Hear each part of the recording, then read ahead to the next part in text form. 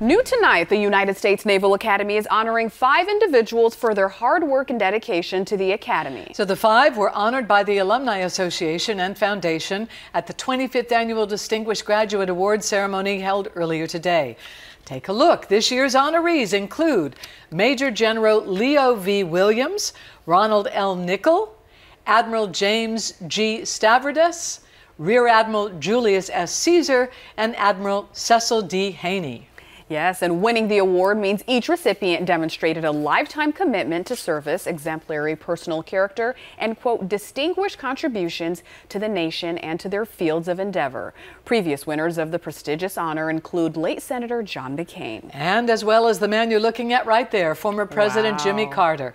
Carter, of course, graduated from the Academy in 1946 and served in the Navy prior to his political career.